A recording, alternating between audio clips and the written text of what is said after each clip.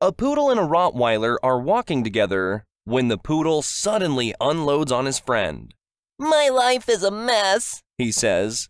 My owner is mean, my girlfriend ran away with a schnauzer, and I'm as jittery as a cat.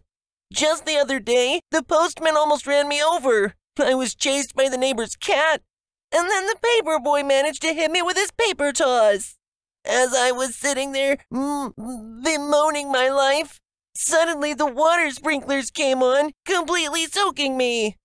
I think I have fleas, or at least I'm allergic to the new bird my owner got. All in all, I'm a total mess, and I don't know what to do. Well, Says the rottweiler. why don't you go see a psychiatrist? I can't. Says the poodle. I'm not allowed on the couch.